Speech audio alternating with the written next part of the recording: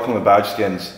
In this video we're going to be doing a mirror cap and a dynamic swap on our MK2 Tiguan. Okay, so the tools that you're going to need for this obviously is a mirror cap, a dynamic signal, a plastic pry tool, a T10, pair of needle nose, and possibly a flashlight if you need to look and find something if it's too dark to see.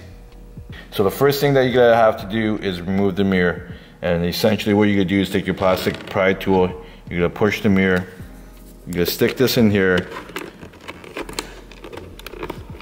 and just give it a quick pry and pull with your fingers, and once you do, it's just gonna pop off like this.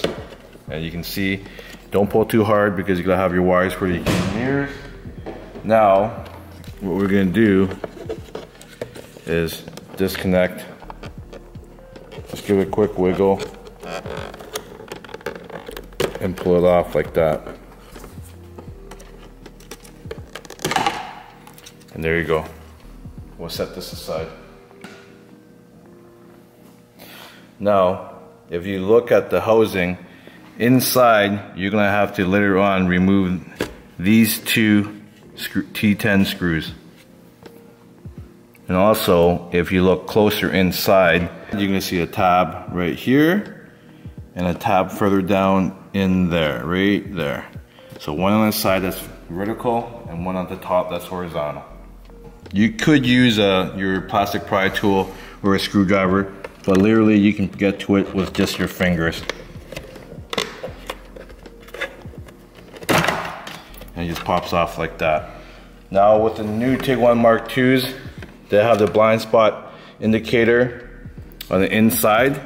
So what you'll have to do is disconnect it, and you'll see this here. Literally you just pop it off like that and disconnect it.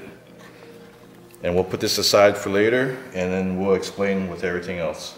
Alright, so now with the OEM mirror cap removed, we have to swap this over to the new mirror cap. So essentially, if you look inside, it's these little compression brackets.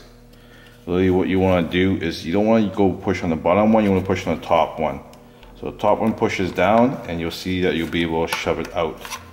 Then you kind of give it a little nudge like that. It pops almost all the way out. And then you just have to maneuver it so that you can get the bottom part out.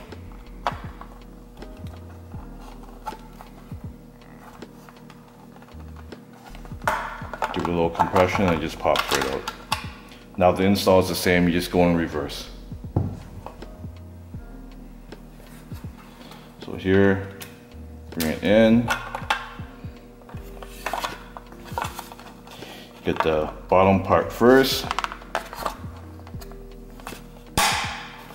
then the top.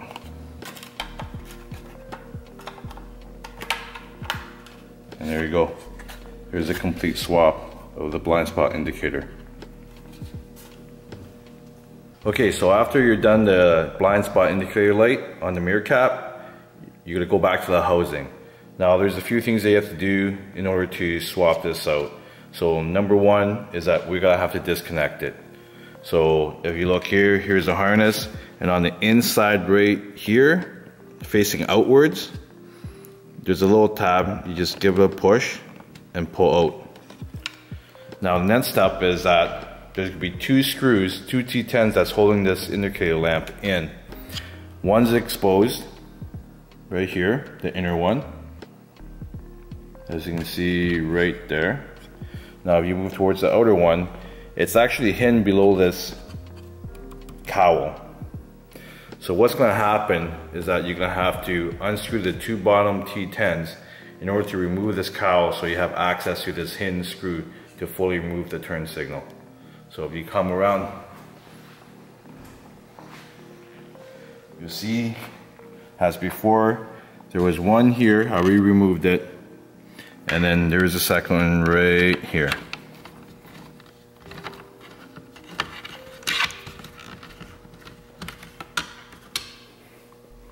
Now you gotta be careful when you remove this because the plastic of this goes into there for your signal, And also there's these two tabs up here that kind of click in.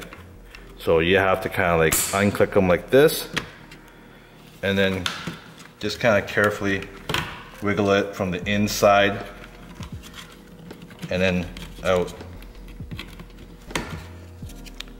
like that. So if you watched, I kind of used my finger and thumb and kind of just pushed on that plastic part just to help it, but essentially you're going from the inside and you're popping out like that. So now that this cowl is removed, you have the outer T10 exposed, and you can pretty well just remove it.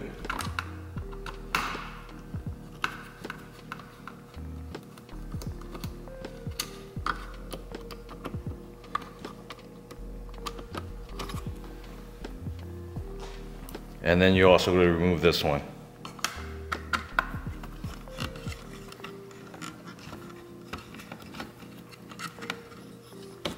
Once removed, everything just pops straight out. And there it is. Alright, just to compare between the OEM and our AliExpress Dynamics, the quality, I have to say, and the build is actually really nice compared to the OEM. And also just in general, just overall look and aesthetics, it's really good. So we're gonna go ahead and swap these out and install it, and everything's just gonna be in reverse order. Okay, here we go. So we're gonna install these tinted Dynamics. Everything's kind of just in reverse. We're just gonna pop everything back in. Make sure everything's kind of lined up. And screw things down. One of the great things is that you would probably want to have a magnetic torque bit. It just makes things a lot easier when you're going to do reinstalls. And number reason why I don't use any power tools is that it's just too easy to strip the plastic. So it's just always better to just use a small hand tool. It's just, you get a better feel.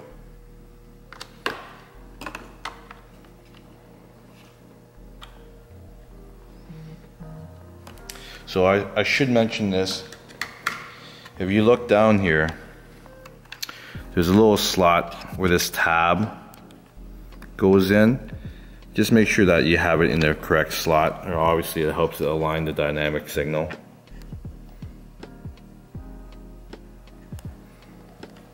Now I'm just gonna go and plug it back in. Normally, if you buy a set, I would say that before you put everything back together, you do a quick dry test by turning on the hazards or locking your door or unlocking it so that it works. I've already done it on the other side, so I know that these work. Alright, so now that you have this signal installed, that's part is to be putting this cowl back in. Now, sometimes it could be a little tricky when you're putting this back in, but essentially you're kind of going the opposite way. You're going to kind of line up the turn signal nub into this window. And then also you're going to notice that there's going to be these guide pins. One here and one on the inside here. Make sure that your wires are still above it so that you're going to have slack when you reinstall and reconnect. But more or less you're just going to kind of start from the inside, the outside here. Make sure your guide pin, outside one is installed, and kind of just work your way. And what's going to happen is you're going to feel a bit of resistance. That's because of these tabs here. And you just have to pop it into place. And then same here. You can use your finger and move it out of the way, and then it just locks it like that. So now that this is back in, you can put the two screws back in, like that we showed you before, that's down below, and then we're going to reinstall the cap.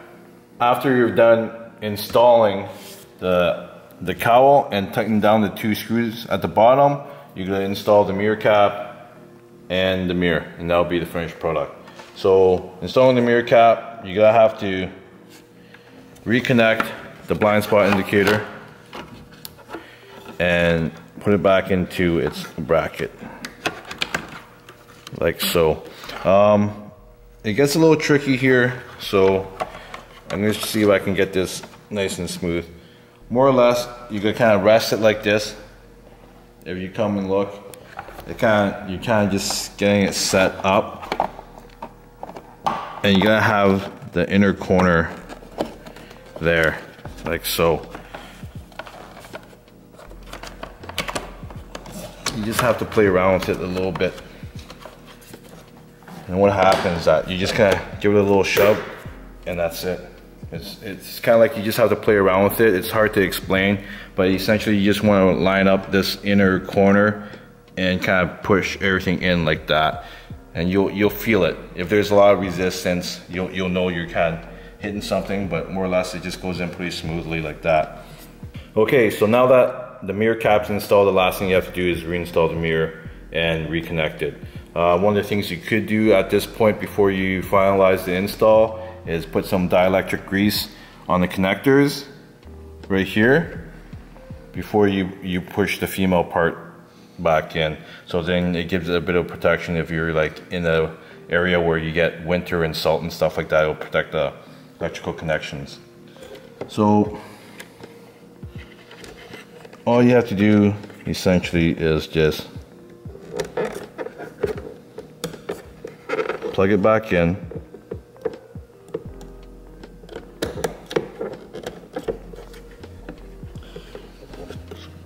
and then just tuck it back into place. Alright everyone, so here it is, the black mirror cap and dynamic signal install on our Badgeskins Mark II Tiguan. I think it looks great for what it is. It was, I think it was maybe about $60 or so Canadian for these from AliExpress. I think they're well worth it. Thank you for watching. Tune into our channel as we do more vinyl Badgeskin installs and probably more Tiguan and Mark 7 base stuff.